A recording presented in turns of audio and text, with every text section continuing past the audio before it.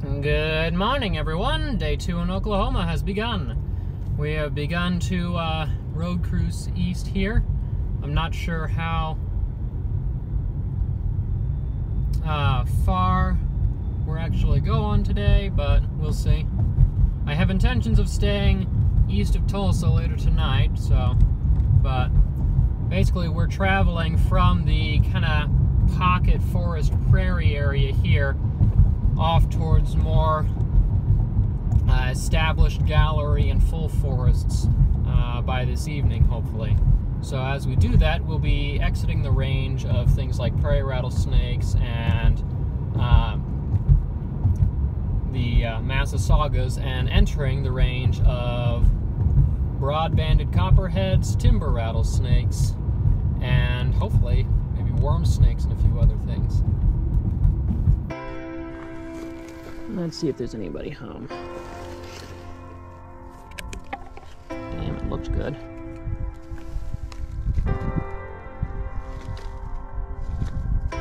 Nada.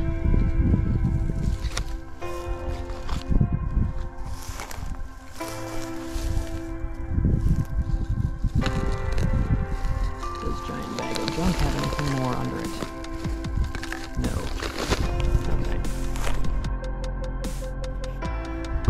Also, something that has to be discussed on this trip that wasn't discussed on previous trips is this nasty little thing called snake fungal disease, which is quite prevalent in the eastern US and might be around in Oklahoma as well. So to try and prevent transferring that from different animals and such, we are treating shoes and hooks and such with bleach between locations. As usual, it was plants that got my attention first because, well, they don't get up and run like snakes do.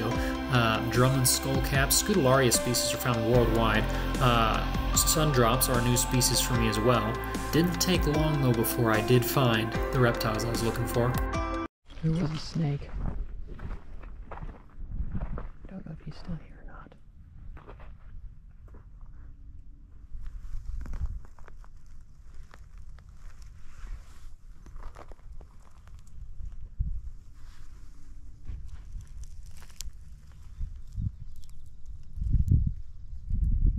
I think I lost him. He went in a hole. Nope, I did not lose him. Got a big, beautiful western coach whip for our first snake on day 2. This guy is a little bit more colorful than the one we found yesterday. Not by much. These guys can get a whole lot prettier than this, of course. Bright pink heads, sometimes a lot of black down their bodies. Hopefully later in the week we'll find the easterns, which tend to have dark heads and lighter tails. But he is a little bit bigger one than the last one too, and right now he's flicking his tongue, so it's not working too well, but he's doing something that a lot of people might not know coach whips do, and that is playing dead, which is why he's not biting me right now. If I were to lay him on the ground, he'd just kind of lay there, flat, doing nothing. Probably because he's a little bit cold still. Again, this is a species that really likes it hot. Like, if it's 100 degrees out, they'll still be cruising because they're hunting the lizards that like it out at that time too. He's dribbling, drooling, pretending he's dead. But absolutely gorgeous animal. And of course, if you look down at that tail, you can see that coach whip pattern. But we'll get a couple of photos and then put him back where he was. Alright, dude, you've dribbled on my pants enough. Let's go put you back, okay? Why are you drooling like that? You're weird. Alright, you were right over here. Okay? You know where this is. Yeah, there you go. Zoom, off into a hole he goes somewhere. Go on. Beautiful snake. Right over here. I don't think he knows I'm here yet. I hope it stays that way. It might be a racer.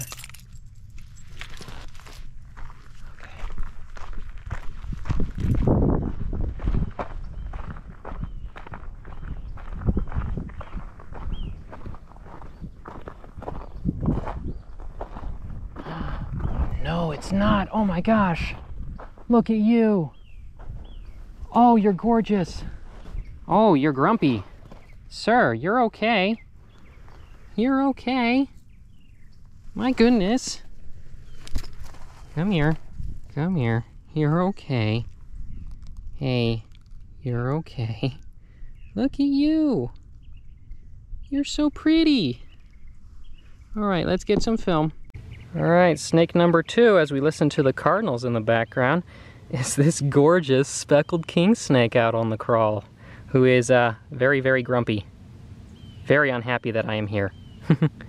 These guys are pretty generalistic reptile eaters. And other small animals. Uh-oh, I'm gonna pause here because there's a car coming. All right, he tagged me while I was paused there. He's definitely very grumpy. First time one of these has actually bit me. Anyway, so this is a relatively moderately sized one. They can get up to 4.5, sometimes almost 5 feet, so he's not huge, but he is quite beautiful. But they will eat just about anything, and what people like to make them famous for is the fact that they will take on venomous snakes as well. They do have a resistance, not quite immunity, but resistance to pit viper venom. So they will eat copperheads and rattlesnakes and so on when they find them. But really, they will just eat just about anything out there. Small rodents, lizards, snakes, birds, what have you. So they're a great animal to have around. They're beautiful. They're harmless. But they don't actually, they don't really discourage other snakes from being in the area like a lot of people think they do. So we're going to get a couple of photos because he's in a hurry to get off the road, and then let him on as well. Oh, and something I haven't showed, he's been rattling his tail here. That is not actually a rattlesnake mimicry or anything.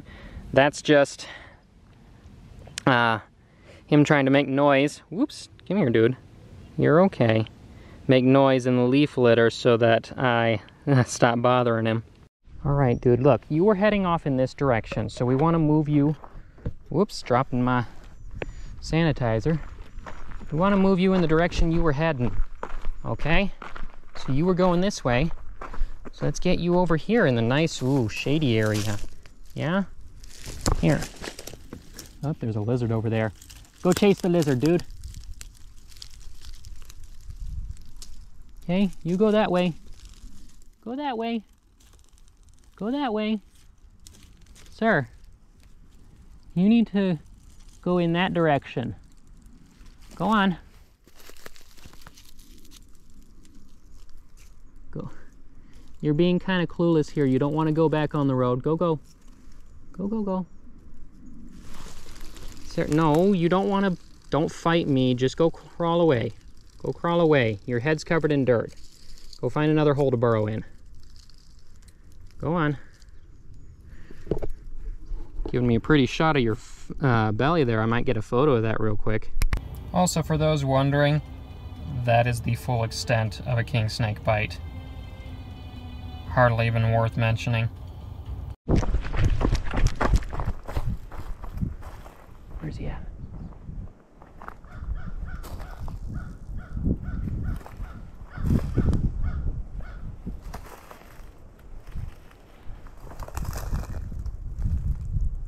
I think I lost him.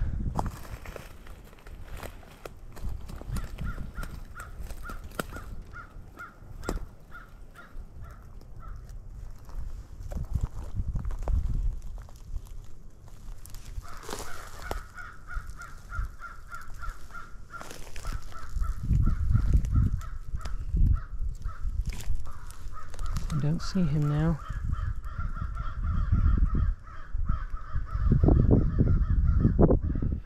Damn, he moved fast.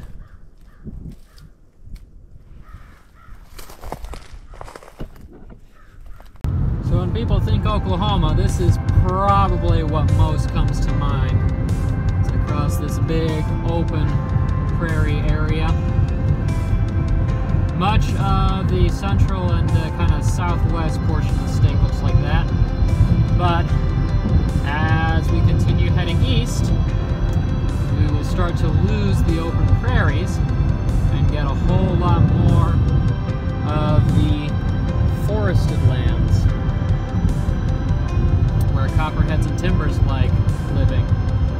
Now, unless you're looking for coach whips and racers, of which I missed an incredible, almost solid black looking racer as I was driving along, midday is not great for looking for snakes overall, because it's hot, it's sunny, they're just going to be pretty much hiding, hunkering down until it starts to cool off and evening moves in.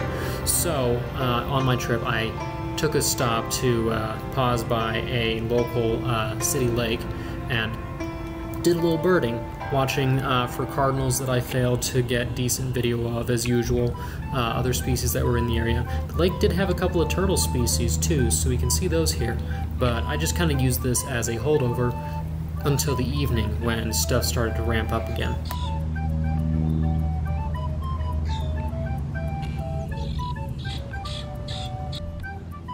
Well, it's not much. There's a reptile in the middle of this city park that I'm at. I'll have to double check later what species that is. I'm gonna guess a red-eared slider. Oh yeah, I can see the ears from here.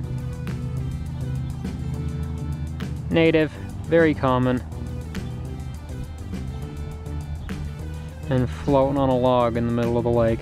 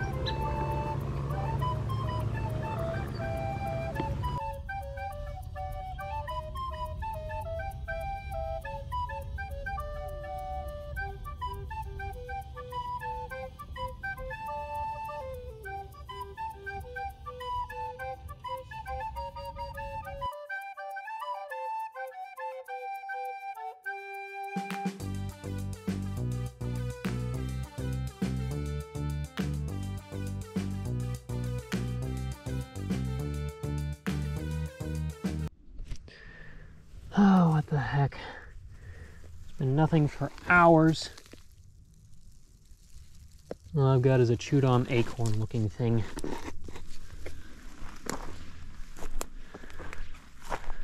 Under the rock.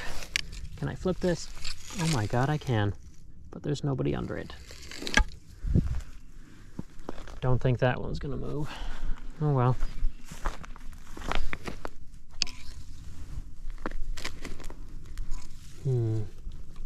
Nope, that one's not coming out. Nobody. Nobody. Is it just too hot today for things to be under rocks or what? I have no idea. So actually, I missed the flip clip on this guy, but we finally have another species for the trip here. Aldea striatula, rough earth snake, hiding under a rock. They're called rough earths because they have these very tiny keels on their scales. which separates them from the genus Virginia, the smooth earth snakes. They're fairly similar otherwise. Oh, we've got quail coming onto the road over here. What on earth? That was weird. Anyway, back to this guy. They're invertebrate eaters. They like slugs and earthworms and things like that. Small, soft-bodied invertebrates. And I'm going to have to double check which family they're in, because I think they're a natricid snake. So somewhat related to garters, but I could be wrong. If I'm wrong, I'll check it here. But we're going to get a couple of photos of him, and we'll put him right back underneath his rock. Alright, real quick, before I put him back, there's a red-winged blackbird calling away on the fence over there. Apparently he's interested in what I'm doing. But anyway, back to the rock where this guy was at. Yeah, they're fossorial animals. They like to burrow, so we'll put him right back under where he was. And there he goes. Doo-doop.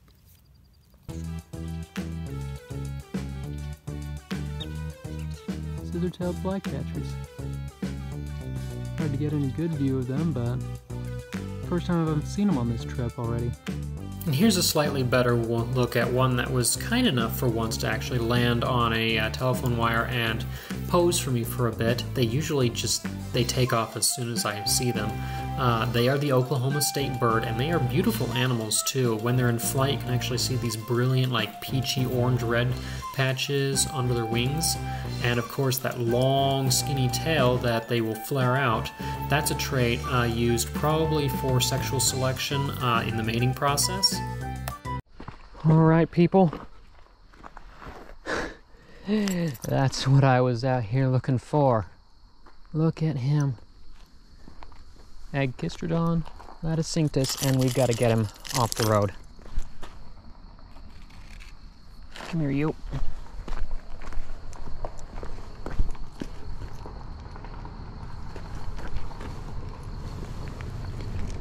Yeah.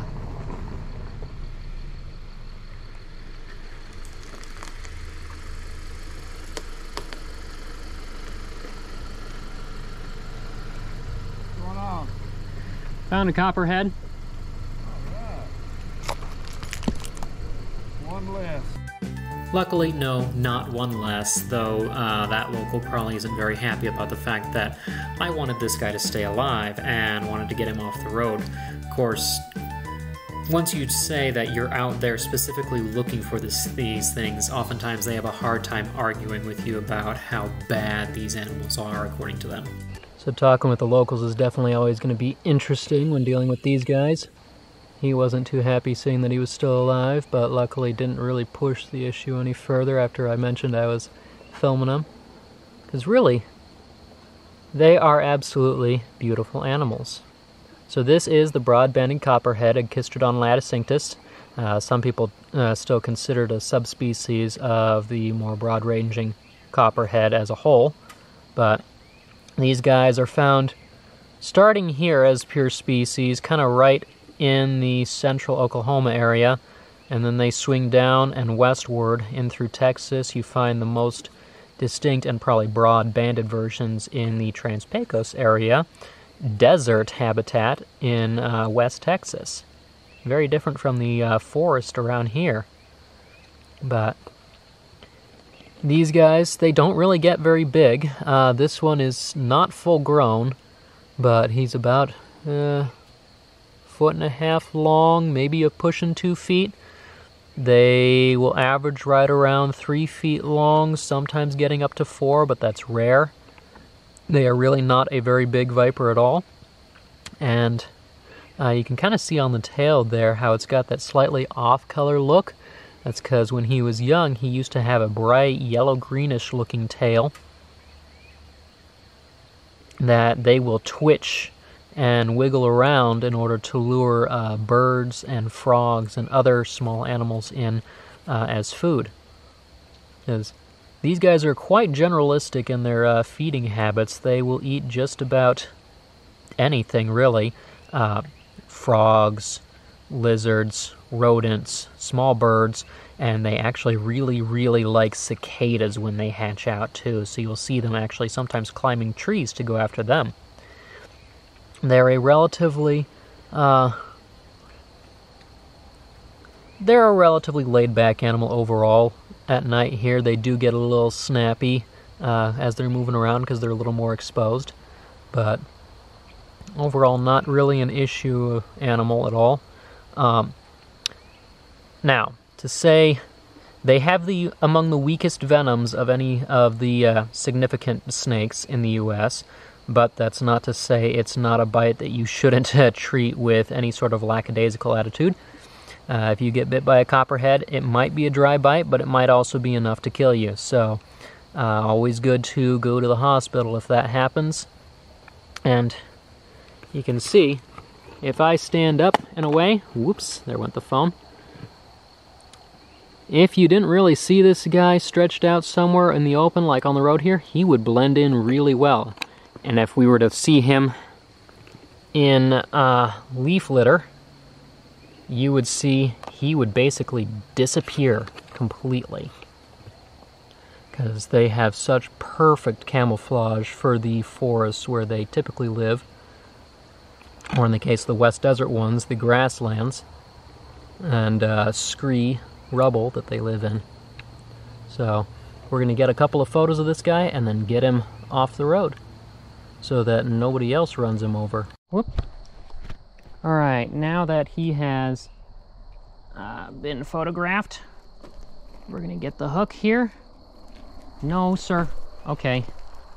You're not very good at this, are you? No, you can't go under the... You can't go under the car. Yeah, we can escort you off this way. That works. Keep going. I know, I'm going to touch you. You're okay. Here, if you ride the hook... Ooh, look at that belly color on you. You're beautiful. Let's just put you right over here, okay? There you go. And look at that. If you didn't know he was right there,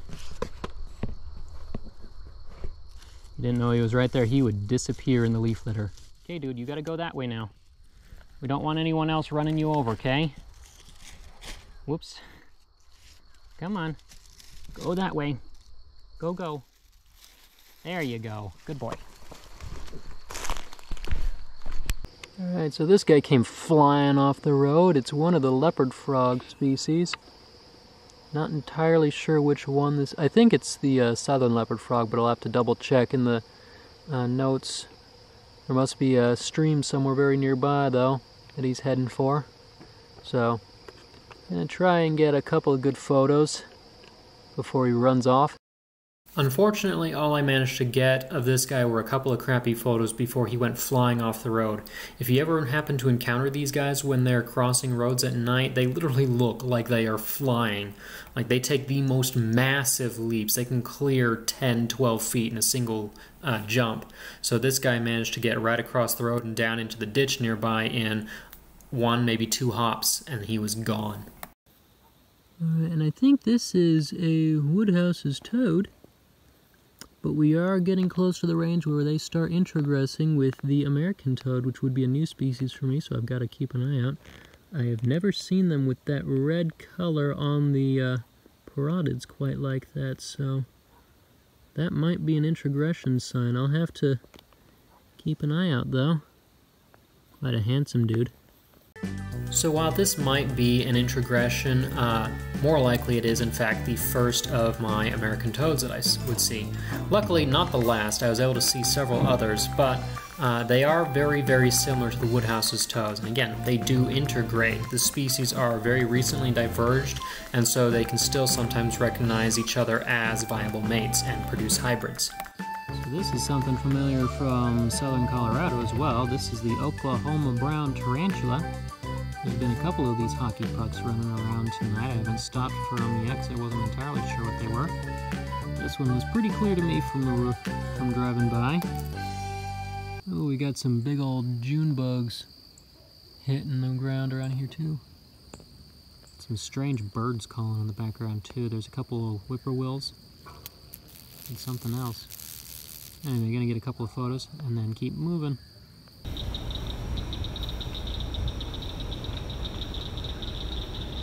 We're driving past a lake. There's cricket frogs of some kind out there.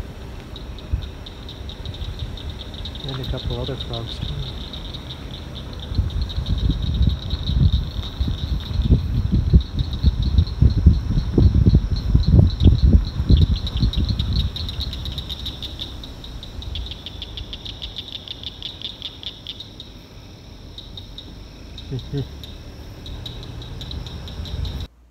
Well, the tarantulas were very active, but after that copperhead, there wasn't a whole lot else. But hey, new species for the lifer list, and a new species to show on the channel as well. Tomorrow we are entering a very different kind of habitat. We'll actually be visiting the Ozark Plateau.